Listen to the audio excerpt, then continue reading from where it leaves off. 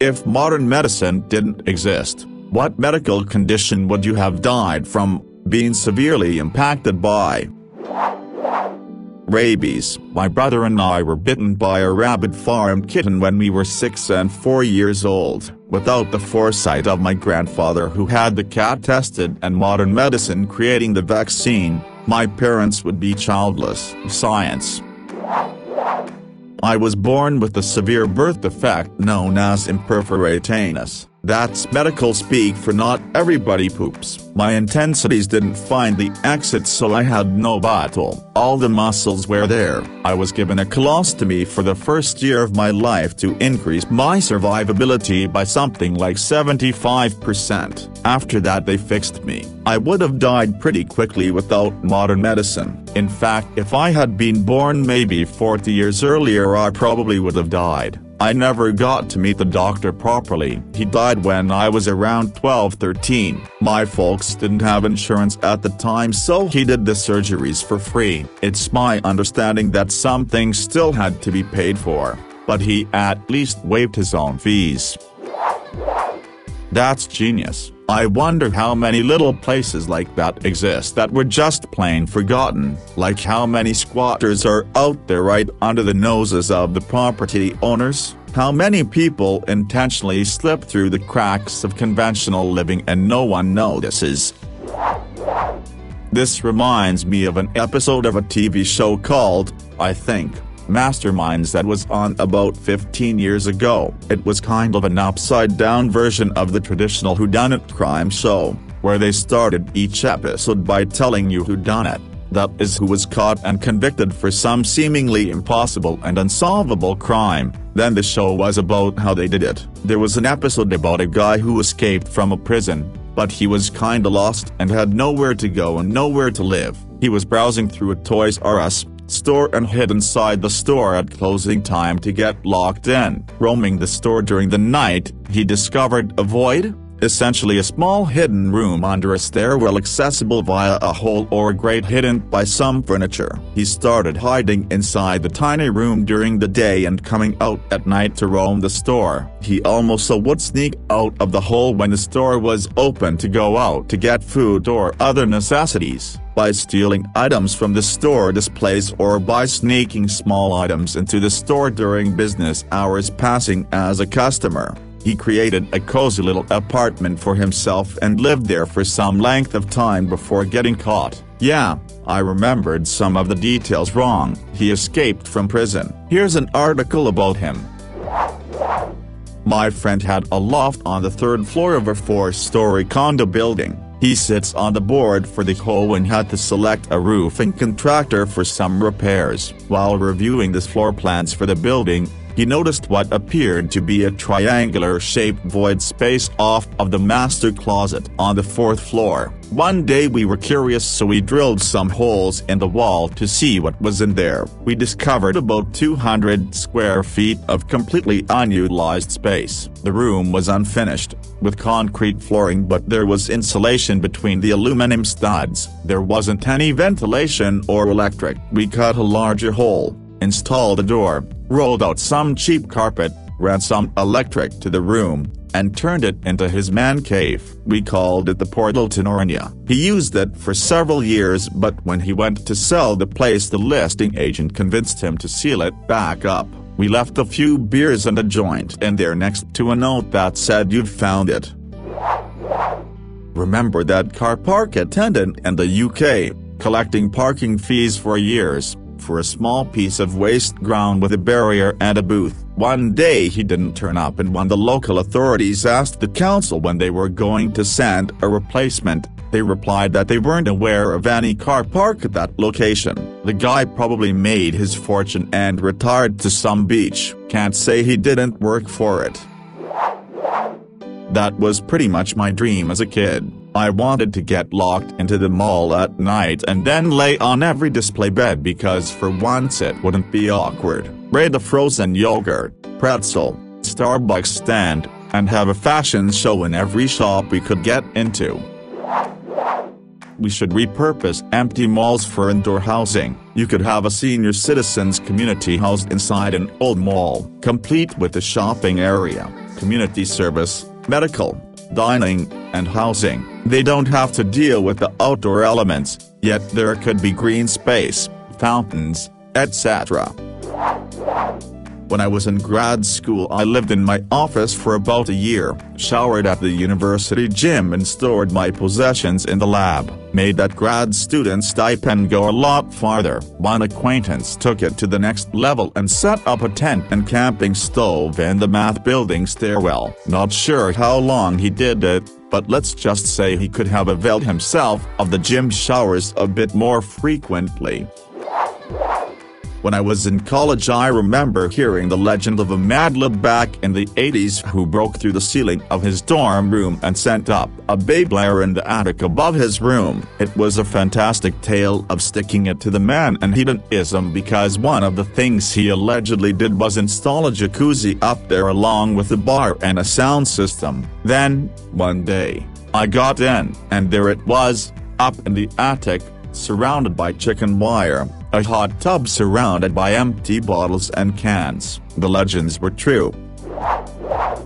This reminds me of a dude who went to work one day in a city I lived in. Basically, he saw a piece of waste ground near the city and brought a chair and a sign. Charged people £5 per day to park on the ground. They eventually found out because the dude retired. He'd been doing this for damn near 20 years. Eventually he retired and people turned up to park but had nobody to pay. The council looked onto it and realized they owned the land but had forgotten about it. Every day I think about how much of a legend this dude was. I've always hated that people can't take up residence in areas that simply aren't being used or are just so far away that no one goes there. I'm not saying it'd be good if people just took up residence wherever they felt like, but I think it'd be okay if sometimes people were just allowed to stay. The headline is very misleading. I live in the city this happened in. It was not in the mall, but it was in the mall parking structure. The internal beams and all exposed metal bracing was sprayed with that kind of spray concrete to protect it from the elements. This genius used that very thing to disguise the area where he built the room, so from the outside it would look like it has always been there and it was just some type of maintenance area. A colleague told me he went to university with a guy who lived in subway tunnel. The guy, according to my colleague, was very smart. He studied and took shower at university gym, made additional money by providing tuition and writing papers, assignments for other rich students, etc. I can't recall the guy's name, but I was told he is an entrepreneur in the first .com boom bust. There's all sorts of stairwells, maintenance closets all over many local or metro cities. I'm surprised there aren't county maintenance men that could easily figure out how to sell off spaces to look the other way for certain people. Years ago I used to work in central London B&B hotel in affluent Chelsea borough. Once during night shift whilst patrolling I found snoring noise from one of the cupboards. No one had the key to it except maintenance manager, who came in the morning. I locked the door as I was spooked, and this irritated me. It was around 5 a.m. I could hear some rustle inside and I immediately went again to office downstairs to look for keys, and just then I saw on CCTV one guy running to exit building. Later on during daytime whilst researching CCTV they found out he was ex-employee who worked on refurb of the place and had key to it. Whenever he missed last train he would sneak in and sleep in the cupboard and sneak out before morning shift arrived. He never came after that incident as we changed the locks. I was always trying to do things like this at my high school. I had one little hidden room where I used to take my girlfriends. Another was a massive cavity where we used to get high. I hope some other kids still use those spots. If anyone cares, it's been over a decade since he was discovered and banned from entering the mall. Since then, he dreams of returning to the mall again and is seeking legal action to allow him to walk in the mall again. We should repurpose empty malls for indoor housing. You could have a senior citizens community housed inside an old mall, complete with a shopping area, community service, medical, dining, and housing. They don't have to deal with the outdoor elements, yet there could be green space, fountains, etc. When I was in grad school, I lived in my office for about a year, showered at the university gym and stored my possessions in the lab. Made that grad student stipend go a lot farther. One acquaintance took it to the next level and set up a tent and camping stove in the math building stairwell. Not sure how long he did it, but let's just say he could have availed himself of the gym showers a bit more frequently. When I was in college, I remember hearing the legend of a mad lad back in the 80s who broke through the ceiling of his dorm room and sent up a Beyblade in the attic above his room. It was a fantastic tale of sticking it to the man and hedonism, because one of the things he allegedly did was install a jacuzzi up there along with a bar and a sound system. Then, one day, I got in, and there it was, up in the attic, surrounded by chicken wire, a hot tub surrounded by empty bottles and cans. The legends were true. This reminds me of a dude who went to work one day in a city I lived in. Basically, he saw a piece of waste ground near the city and brought a chair and a sign. Charged people £5 per day to park on the ground. They eventually found out because the dude retired. He'd been doing this for damn near 20 years. Eventually he retired and people turned up to park but had nobody to pay. The council looked into it and realized they owned the land but had forgotten about it. Every day I think about how much of a legend this dude was. I've always hated that people can't take up precedent scenarios that simply aren't being used or are just so far away that no one goes there. I'm not saying it'd be good if people just took up precedents wherever they felt like, but I think it'd be okay if sometimes people were just allowed to stay. The headline is very misleading. I live in the city this happened in. It was not in the mall, but it was in the mall parking structure. The internal beams and all exposed metal bracing was sprayed with that kind of spray concrete to protect it from the elements. This genius used that very thing to disguise the area where he built the room, so from the outside it would look like it has always been there and it was just some type of maintenance area. A colleague told me he went to university with a guy who lived in subway tunnel. The guy, according to my colleague, was very smart. He studied and took shower at the university gym, made additional money by providing tuition and writing papers, assignments for other rich students, etc. I can't recall the guy's name, but I was told he is an entrepreneur in the first .com boom bust. I work security. We got a new site and we were clearing homeless out of it. 3 separate shanty towns in the complex, one on the roof, one in an old gym, and one in an old bakery. They had propane stoves and had community breakfast. It was pretty crazy. The one on the roof was bizarre. They were getting up and down without using the ladder on the building or fire risers, and they had no ladders on the roof. It was so strange. I used to work as a department manager for a local big box hardware store. Our flatbed driver was in his late 60s and avoided any work other than driving. He always seemed to disappear when there was a lack of delivery work for him. One particularly slow day we had an emergency concrete order come in. I was nice and loaded his 3 pallets onto the flatbed and called for him over the intercom. He didn't show up, called his phone. No answer. After about a significant amount of searching, I found him in a cleverly designed sleeping arrangement that he disguised with 2 old refrigerator boxes amongst the new in-box appliance storage racks. He slept on what I can only describe as a homemade beanbag chair made out of a canvas bulk materials bag filled with discarded polystyrene packing materials. What gave him away was his snoring. After a brief but pleasant exchange, he got up and made his delivery. He explained that he was retiring in 3 months and didn't want to spend it stacking block or sorting stacks of lumber. I agreed to only harass him if I needed a delivery made. TLDR. older delivery driver at big box store used discarded shipping and packing materials to make himself a cleverly hidden bed to avoid manual labor while not delivering. Used to work at a very large and old Las Vegas casino. There was an old and abandoned section of the hotel that I figured if times got tight I would squat in one of those rooms. With the cost of rent in Las Vegas, I would be surprised if it wasn't happening right now.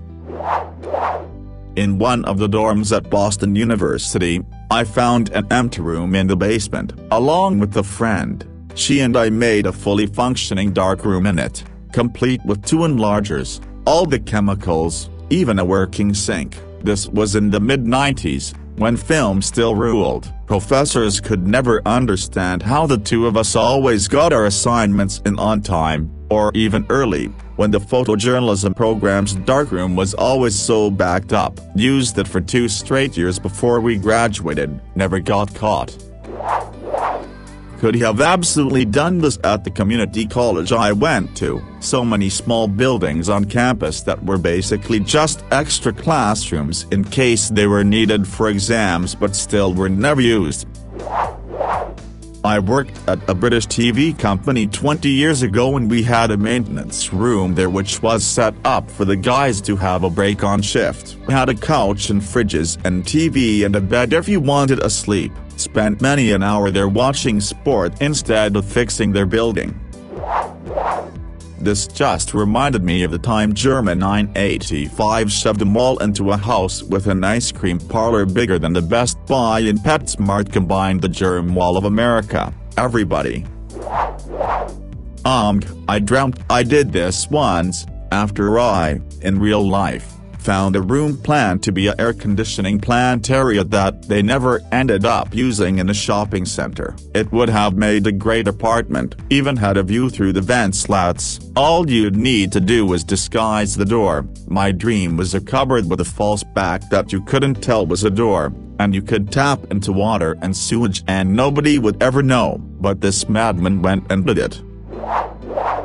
Anyone remember the King of the Hill episode where Dale gets hired to exterminate whatever pests are coming out at night in Lucky Mart, only to discover Chuck Mangione was actually living inside a toilet paper fortress? Great episode. I can't believe this isn't on top, but cancer. The cure to my cancer was found during my lifetime. If I had gotten it before I was 24 it would have been a quick unstoppable death sentence. Now my cancer is considered mostly curable. I had 2 tumors made of double negative HER2 positive ductal carcinoma at stage 3. Thanks to Herceptin, Perjeta, radiation, and a double mastectomy I have only a 1% chance of having a reoccurrence over 10 years. Pneumonia. 2 in 1 year. I was like 7 years old and my doc gave us the wrong antibiotics. Even with modern medicine I nearly died because the doc knew exactly what I had when I stepped in the room. He was wrong. I nearly died and my parents were traumatized because they thought I wouldn't make it. But because of another great doctor who didn't act before he thought, I got the right medication. Graves' disease is fatal without treatment and can also make you blind. Now the symptoms develop slowly so you have plenty of time to get help, but if meds didn't exist, I would have died years ago. I'm no longer on meds now, it's stable, though I still need to get checkups, but I still have other hormonal problems and literally live on birth control. My periods are really bad and irregular with or without pills. So I have to skip periods and thank God it works. If I'll actually die without, but even if I don't, I've considered killing myself more than once cause the pain was unbearable and painkillers don't do shit. I couldn't eat proper food and had a lot to do to even get liquids down. I'd be constantly choking, couldn't lie flat to sleep, would suffer from horrific pains in the chest. I have achalasia, the muscle opening the esophagus for food to get through to the stomach isn't working. Very basic explanation. Actually, the above description was my life from about 14, 15, 22 until I was finally diagnosed and had a surgery done. I'm reasonably certain I'd have committed suicide from some tooth pain I had last July, and the tooth was broken off and in the very back of my mouth, so it's not like I'd have been able to just pull it myself Castaway style. I'd have had to cut into my gum with a knife and try to dig the extremely painful tooth with the exposed nerve out, and probably wouldn't have been able to do it, so suicide would have been a viable option. Also, I got swarmed by bees and went into anaphylactic shock 15 years ago. Without simple antihistamines, I'd definitely be dead.